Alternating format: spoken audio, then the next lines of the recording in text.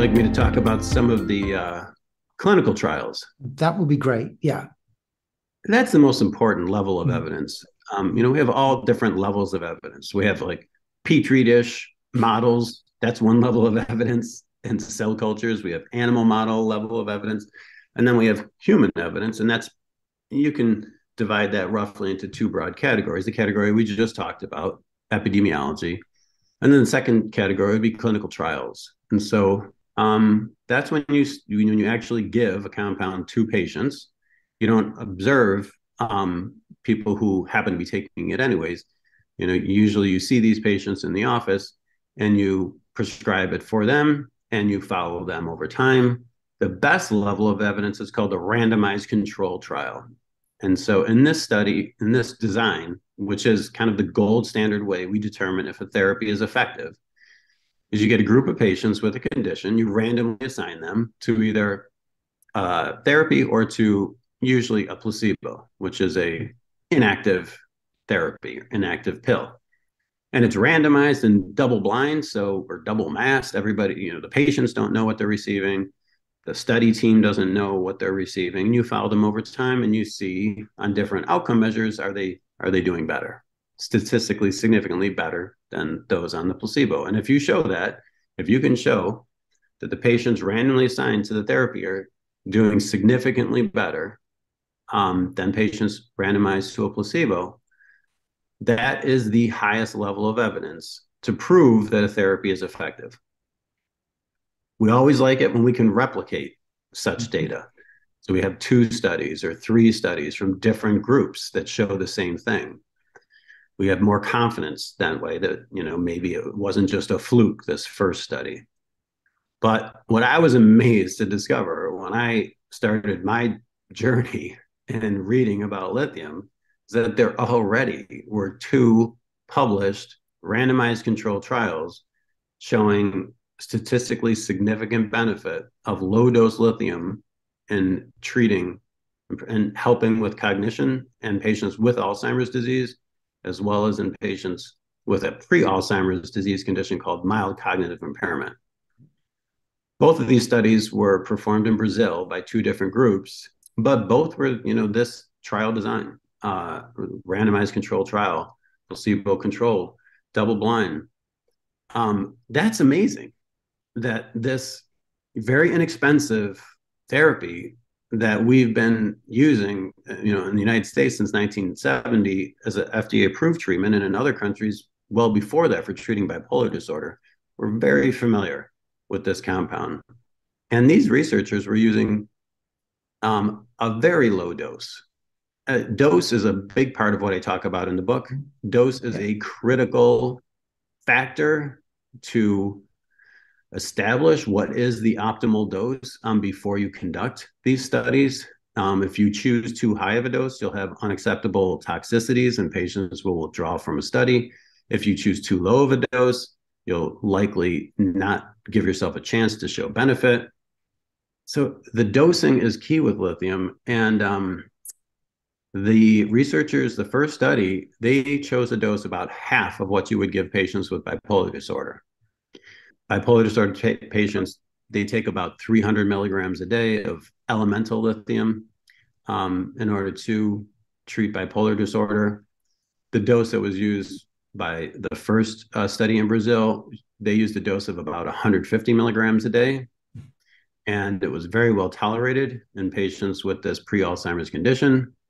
And they showed significant improvement in cognition, as well as biomarker improvement in this protein in the cerebral spinal fluid, one of these sticky proteins called phosphorylated tau, significantly reduced levels of p-tau in the cerebral spinal fluid in the patients on lithium compared to placebo. So both cognitive improvement as well as biomarker improvement in that first study. There was a reduced rate of conversion from mild cognitive impairment to Alzheimer's disease, but the study was very, very small, and that did not reach statistical significance. But just numerically, it was a reduced rate of conversion. The second study, so the first study used a dose of 150 milligrams. The second study used a dose of 0.3 milligrams. 0.3 milligrams, which ironically or interestingly, I should say, is the same dose that a pack per day smoker would be getting exposed to from inhaling lithium, from what we have determined is probably the average amount of lithium in a cigarette. The amount of lithium in tobacco kind of varies based on the strain and where in the world it's grown.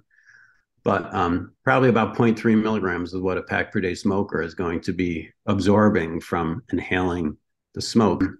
This study by the other group in Brazil, using 0.3 milligrams a day in patients with early Alzheimer's disease, showed amazingly a complete stability of cognition just based on this one cognitive outcome called the MMSE compared to the placebo arm. And this was a 1.5-year study, went almost a 1.5 years. It was like 15 months, I believe. And the Alzheimer's group, their MMSE scores stayed completely stable from baseline out to 15 months. And the placebo arm, as predicted, their MMSE scores continued to worsen over time. And there was a statistically significant difference between the two treatment arms just after 3 months. And that difference continued to increase over time, progressively increase. So, I mean, there is a figure in the book depicting the data from that study using 0.3 milligrams a day. You just look at that figure, and when I looked at that figure from the original paper, I thought, how can this be? This is way too good to be true. How come everybody is not talking about this? We need these studies to be replicated. We need more research, but it's a pretty darn good start. There are a couple of ongoing trials. So, for a number of reasons that you go into the book that you probably don't want to delve in now, it's difficult to get the attention on lithium.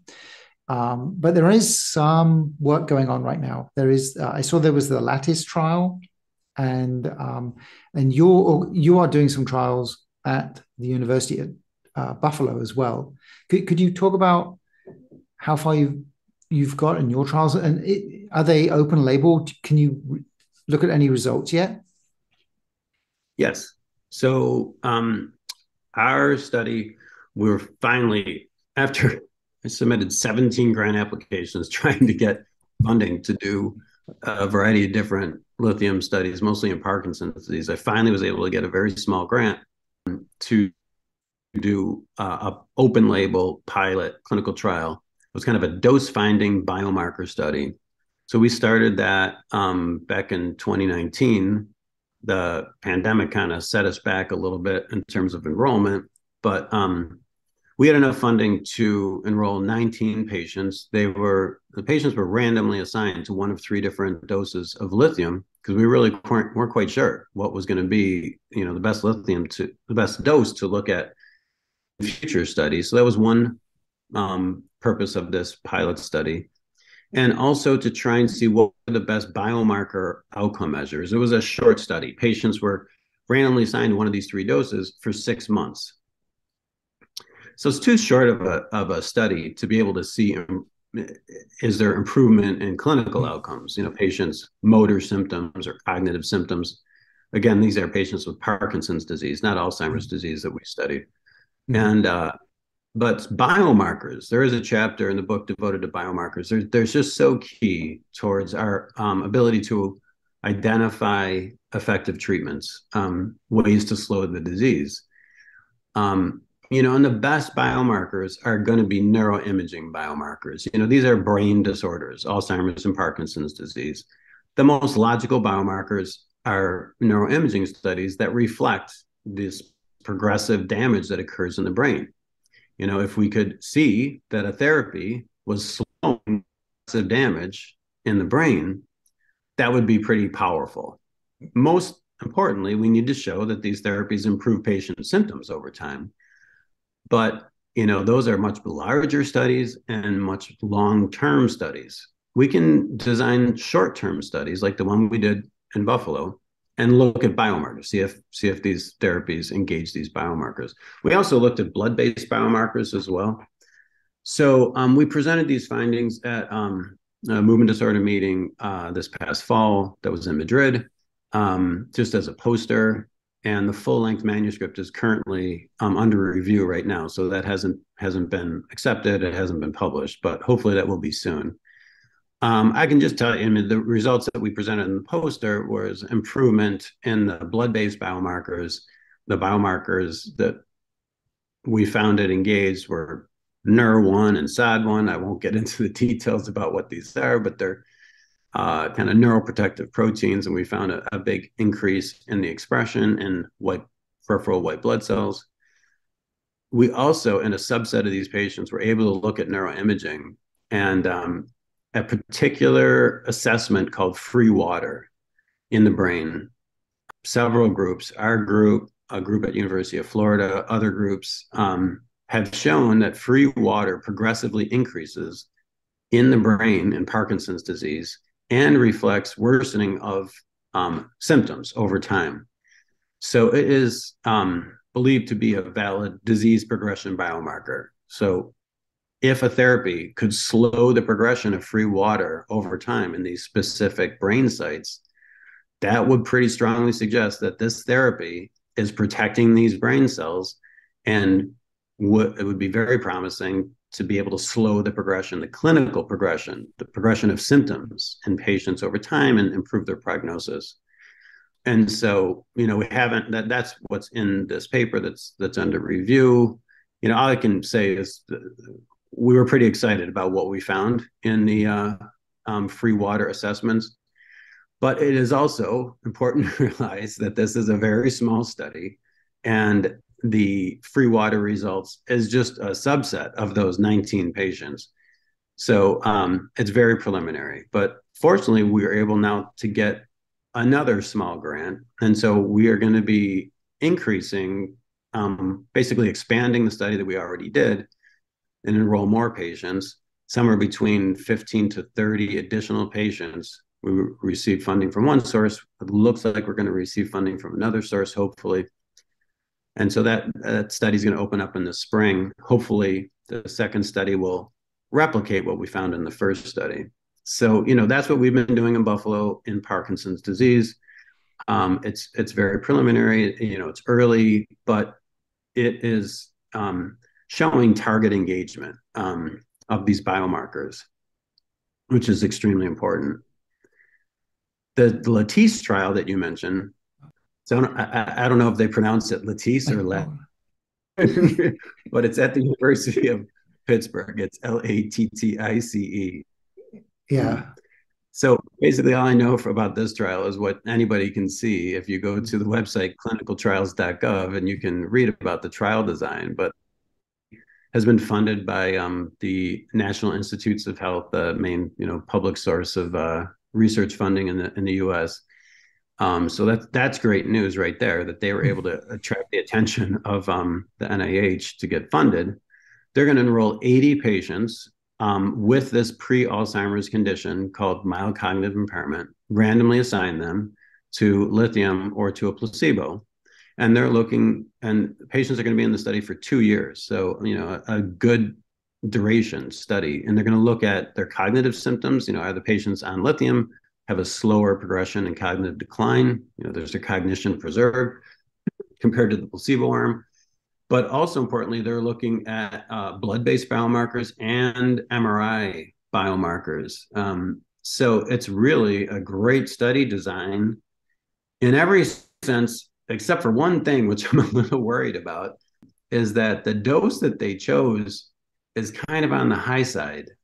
Earlier studies in Alzheimer's disease, they made this mistake. Actually, early studies in Parkinson's disease with lithium made the mistake of assuming that the lithium dose that was going to have the greatest potential to show benefit in Alzheimer's or Parkinson's was the same dose that is known to be effective for bipolar disorder patients. And that is proven to be completely incorrect. If you use that high dose, that what I mentioned earlier, 300 milligrams a day of elemental lithium, patients with Parkinson's and Alzheimer's, they don't tolerate it at all. You get a huge number of withdrawals from the study. Patients just, they can't take it. Their side effects are way too high, and they have to withdraw from the study. And when patients withdraw, from a clinical study, it makes it very difficult to interpret the results. Mm. It's often what we call a failed trial. It just fails to be able to answer the underlying question: is lithium effective for treating the disease? If you have half the patients withdraw from the study, you're not going to be able to answer that fundamental question. So, you know, based on the poor tolerability of the high dose lithium, that's why the Brazilian researchers chose such lower doses. And their studies were, as we already talked about, were positive studies. They did show significant improvement in these symptoms. So the dose that the University of Pittsburgh researchers have chose is kind of on the high side. So I'm a little concerned that they might have some poor tolerability. We're going to have to wait and see. I certainly hope I'm wrong. I hope the patients tolerate it very well and they stay in the study for the full 2 years. But it's definitely encouraging that a larger Alzheimer's disease study, MCI study, has been funded and is ongoing. Those results are probably going to be, I think, late 2024 or 2025 is when they're going to be announced. The outcome of if we get successful trials, would be that like the FDA would approve lithium for use in Alzheimer's and Parkinson's. I mean, but can the FDA suggest that people take supplements, or that it has to be like a drug that they take? Yeah, so that's a good point, is to distinguish between the medication pharmaceutical arena and the over-the-counter dietary supplements, vitamins, minerals arena. These are two different, I guess, just entities, and certainly are viewed quite differently by the FDA. So starting with that first category, to get a medication FDA approved, whether it's in the US by the Food and Drug Administration or in Europe or in Canada, every single area of the country has its own regulatory body that reviews the data. And it is a very expensive process. It doesn't matter where you are in the world. That typically is just an undertaking by the pharmaceutical industry. It really, you need quite a bit of funding. Even if it's a repurposed medication like lithium, not a new chemical compound, but an old compound. Even when you're dealing with an old compound, you're probably looking somewhere in the $30 to $50 million range to perform the clinical trials and submit the application to get formal FDA approval for the medication. But, you mentioned, say the Lattice trial is positive. And it shows great improvement in the biomarkers and the MRIs. It shows great improvement in patients' cognition. So it's kind of replicating these Brazilian studies. So now we have 3 randomized controlled trials. Wouldn't that be a great boon for patients with Alzheimer's or this pre-Alzheimer's condition? The answer is yes, it would. But doctors would have to prescribe lithium off-label. It's not FDA approved. It's available. But doctors would need to feel comfortable enough with the data and the evidence that they would prescribe it for their patients. That's very much a individual physician to patient interaction in terms of whether or not that is actually, that prescribing is going to occur. Off-label use is something that occurs all the time. It's great that lithium is very inexpensive, so it's not like you're going to get a lot of pushback from insurance companies. In the US, we have private insurance companies that they don't like it if you're trying to prescribe a very expensive medication for a patient off-label. But an inexpensive medication, they don't care at all. They'll be fine if you feel like it has reasonable amount of evidence that it's effective and that it's safe. So if the Lattice trial is positive, yeah, there probably will be a bump in the use of lithium, the prescription use of lithium for treating Alzheimer's patients.